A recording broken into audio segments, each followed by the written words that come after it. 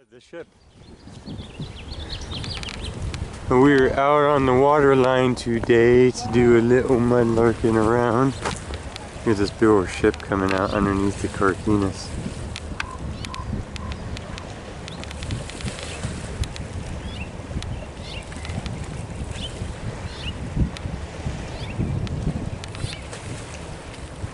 And then this is an actual shipwreck.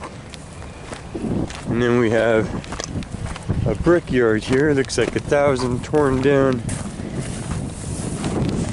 Look at all this brick. Yeah, so the ground made out of shingle basically. Just mermaid tears and brick and stuff. And then this big old thing. Give you some shots of that. And these were all pure buildings and structures and industrial stuff. So we thought we'd look around a little bit. We have the detectors we might detect in the park up here. All that, and you're invited along. And off we go. Let's look for some micro details. The bricks are kind of cool, huh? The bricks are way cool. That means that there was some serious brick structures here. Every river in California and this whole thing comes out right here. So. But yeah, okay. Big old chunks of coal laying around. Wow. And then these must be these steam tanks or whatever, the steam engines of, yeah, broilers are what the ship was. It's a low enough tide to where we can actually walk out. There's some big dark old glass. And see this thing. I guess we get to stand on the shipwreck. Looks like people have made a causeway out of bricks here. That's a bolt. Ooh, watch out. Very slippery. Very slippery. Very slippery. Wow. So the ground is just made out of bits and bobs of the ship. This is all the metal of it that's turned back into rock or into pieces of metal. And then I see wood here. So we still have wood. We still have the spikes that went through it. And the pipes and the broilers. What do you think? Paddle boat? Are those the paddles? I guess so, probably, right? Big old paddle boats on the side of it, and then the broiler. Because why else would it have two weird axle things that stuck out that look like that? It is a paddle boat. Do you see them? This is where the paddles went, in here.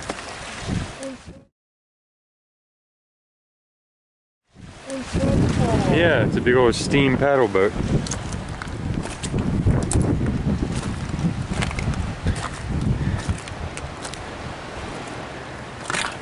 Really cool. I'll go ahead and get muddy here. The C&H sugar factory is right here. So that's where you get your C&H sugar from. Get shipped over from Oahu. I have stood in their fields in the center of Oahu. On the Carquinez Bridge. In Sacramento, the Yuba River, the Feather River, countless others all converge into these Carquinez marshlands and then run out here underneath that bridge to the San Francisco Bay and then straight out beyond to the Pacific Ocean. Inside the broiler, what do you see?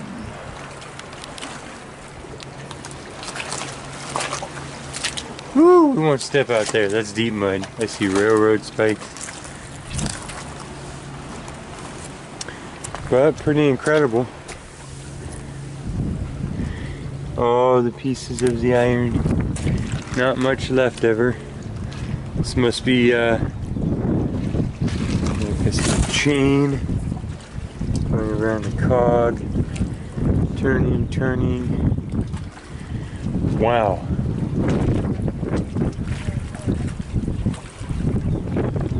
And of course, California's first place where our first shipyard in San Francisco Bay is directly across the water here too. It's a historical spot. This is all that remains of the wreck of the Garden City. She was built and launched by the Collier Brothers Shipyard of New York on June 20th, 1879. The 1,080-ton ship was more than 200 feet long, powered by a 625 horsepower steam engine driving twin paddle wheels. There was a crew of 19, and it was originally owned by the South Pacific Coast Railroad, which was later bought by the Southern Pacific Railroad. Garden City was built with a 3-foot narrow-gauge track on the main deck to carry freight cars to San Francisco, but she could also carry passengers as a relief ferry when either of the other two ferries needed repairs.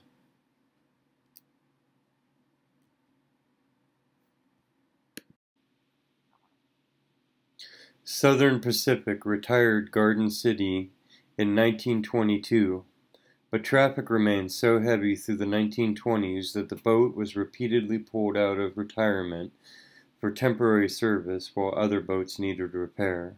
Her last run was in 1929. The old ferry was moored at a fishing resort in Eckley, California. Eckley is gone. This is the site now, being part of Carquinez Strait Regional Shoreline Park. It also served later in its life as a fishing resort until it was officially abandoned sometime in the late 1960s or early 70s. During a mysterious brush fire in 1983, it was set alight and burned to the waterline. Just its broilers and these metal fragments and wooden posts are all that can be seen now. Oh, the pieces of the iron. Not much left ever. This must be like a chain going around the cog. Turning. Pretty cool. There's the other axle sticking out that way. Fishing lure. Big old rainbow trout. We'll take that. Why not? I'll use that in my tackle box. Big old pieces of probably poison bottle. Ooh, look at that. Beautiful.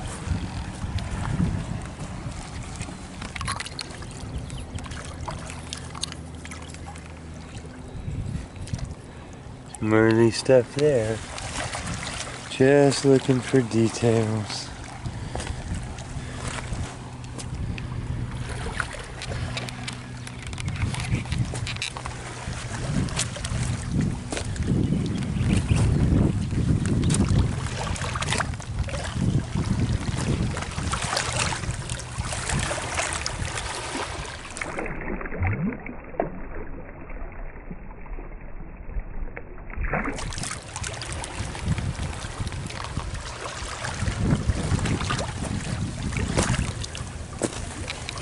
You were a big old thick piece of glass.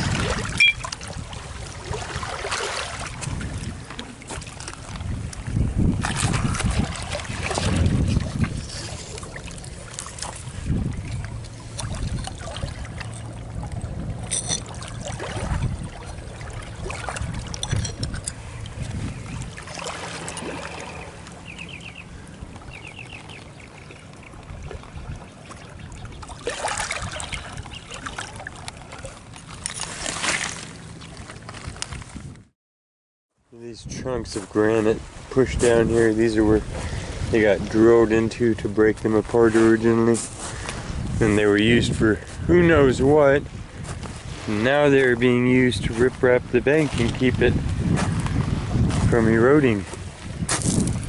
Look at that. Far from the basilisk they were born from. Two foundations of something that probably came out here and connected to these type of things. There's the old ship.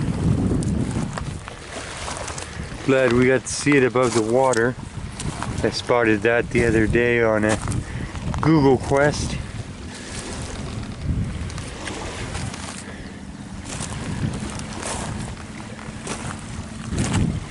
Now we're just looking around.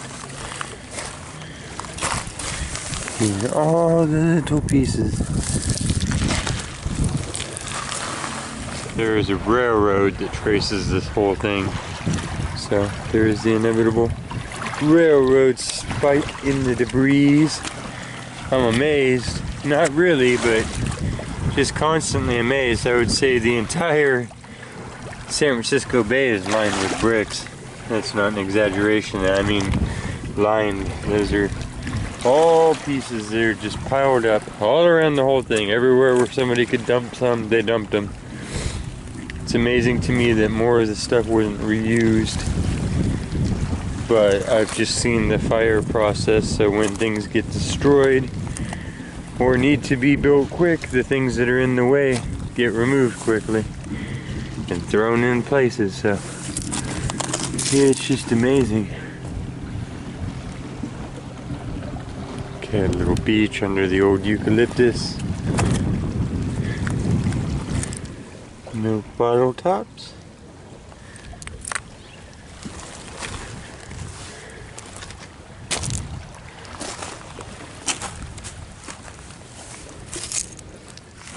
Big old steel spike. Just kind of zigzagging on the beach.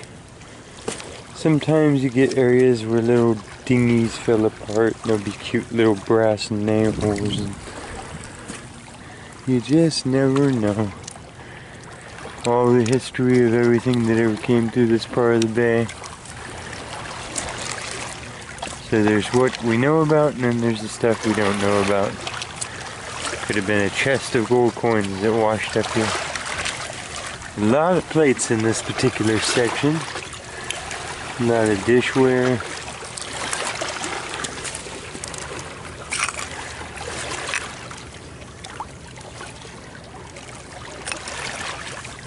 That big green lens. Wow, that's really pretty. And the bridge in the background. Let me try and clean this up.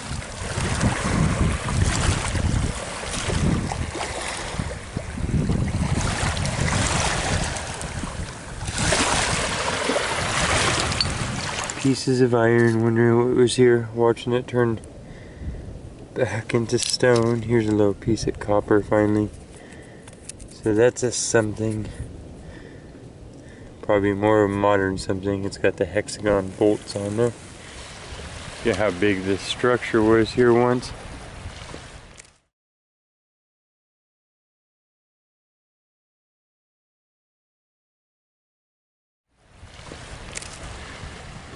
We're just kind of working behind it. There's big old iron spikes. I would save one to restore, but the salt water has got down into these so far that is literally to restore iron from salt water as a whole process of electrolysis itself, and otherwise it just falls to pieces even in regular water, let alone salt water. So you would have to really be in love with the object to try and save it, otherwise it's basically as whole as it is going to be where it lies.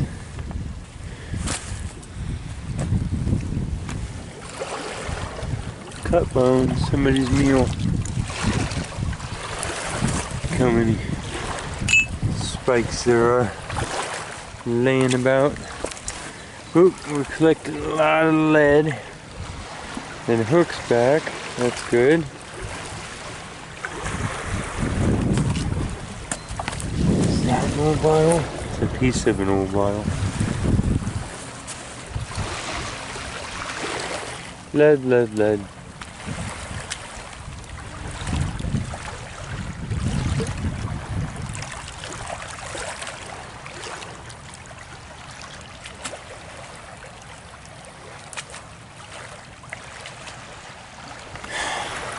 You see it? Look at all this jumble. Look how far we walked. Do you see it?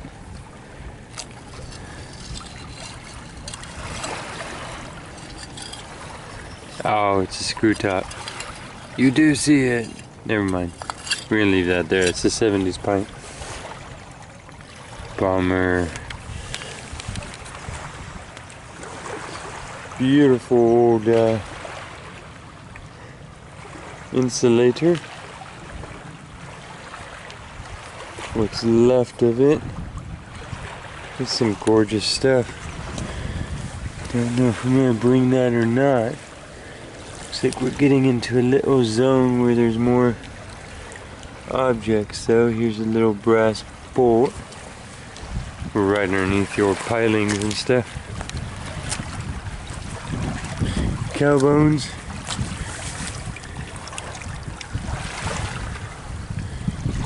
Yeah. So lead or brass. Something that's not a rusty creature. And that's more of a cork top, but it could be a wine bottle. Which are still cork tops. Of course.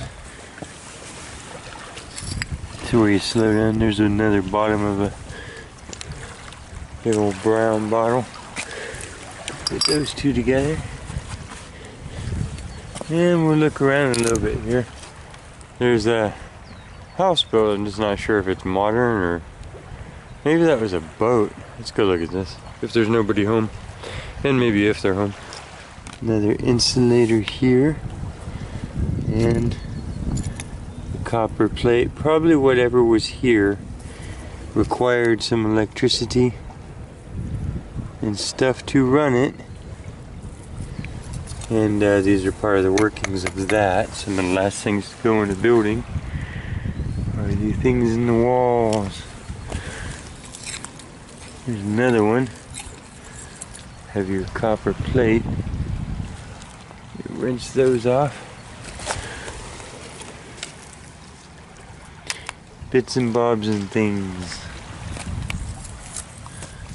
I was trying to figure out what I was looking at this camp. And it's well, it's a boat. So you have the top of a boat here. Pieces of other riprap, washing stuff. And then you have these posts and pieces that look like they were probably part of whatever went to here. You know, the interaction with the train tracks behind and stuff. You can even see bricks coming out way down here at this layer. Or maybe whoever's home this is or was, they did that. But this is artistic. Hopefully nobody's home inside here. I don't want to encroach upon their reality too much. But yeah, they took bags filled up with sand. There's a little deck in there. And there's the retainment, and then on top of that, the houseboat pieces. It's fairly ingenious. It gives it this overall real homey look. As far as a camp goes, not bad, not bad. And on the other side of the bay, of course, more modern version of that.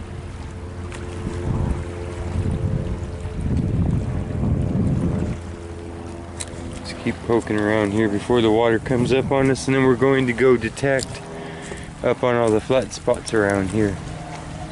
This should be kind of cool. Got a good feeling about it.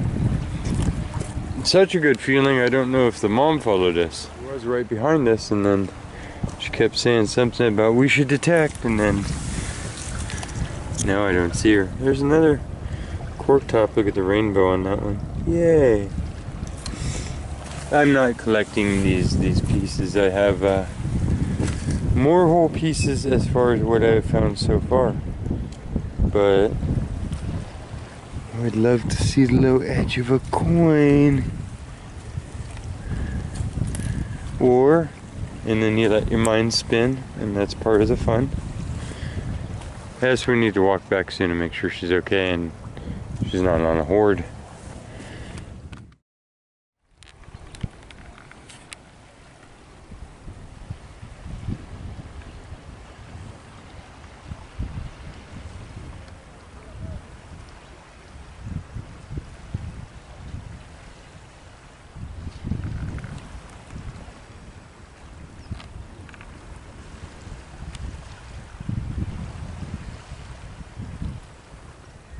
I'm up here in what may have been like a house site long ago, but the grass is literally as tall as my machine. So it's like wild oats and thistles and stuff, so just having a hard time getting through it. But I did find one signal after a bunch of holes. Managed to get it open. Oh wow. Look at that. I didn't realize what I was showing you. That is awesome. Wow. Wow. Okay. So, I guess that means that we're in the right spot. Wow. Okay.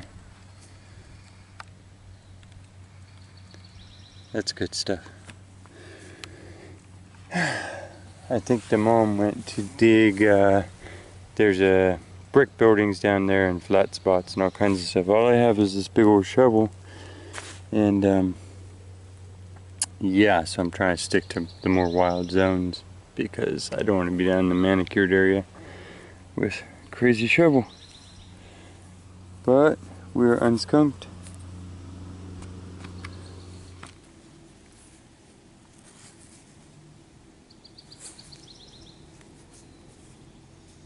Metal.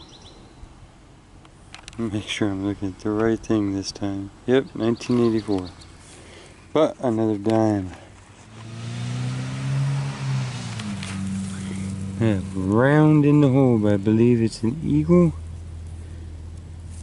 And because it's not shiny, no, it's pretty modern. 1996. That's a quarter though.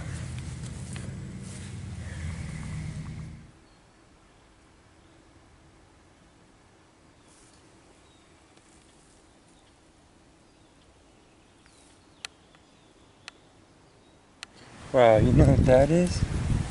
I'm over here digging by the old brick building and the railroad. That's trying to find a penny. It's not really a penny though, it looks like it was a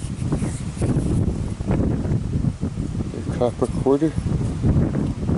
And some sort of clag going on, maybe even a dime. That is really cool. We put coins on the railroad tracks and it drives by and crushes. At some point, here you go. Railroad tracks. Another train penny. So these might even just spit sideways that far off the tracks. But that's cool. It's a cool little, I don't know. Clues to me.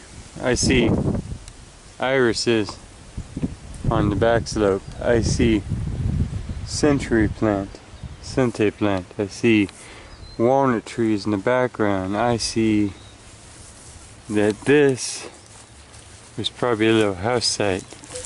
That might have even been some sort of little driveway, because those cypress take a little while to grow. And that this was probably a flat spot not made for a bench, but rather a little house. You can actually see the iris growing up here in the background, all down that slope. So we're going to detect all around here. Come in the irises, oh, even an old cactus. And laying there, see, good sounding signal. That is an older brass ring of some sort.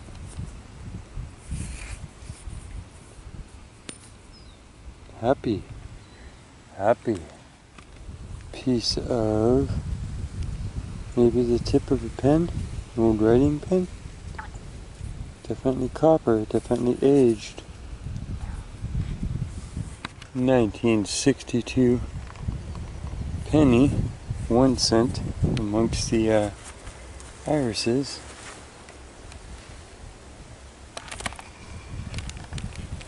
You can tell there's a flat spot here, but there's also fresh dig holes that aren't ours.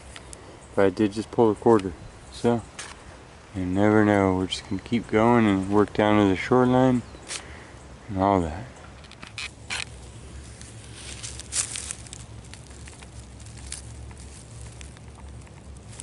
Sedan.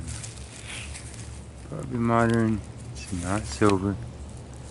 Was just a little ways away from the quarter though, so there's hope that not everything got hunted out of here. 79. So I just keep pulling dimes out of here and quarters out of here.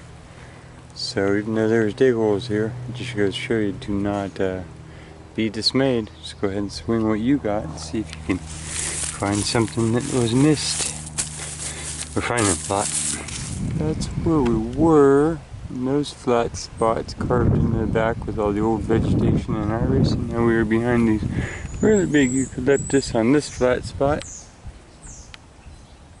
1977 penny. Looks like a fresh drop. Good sign.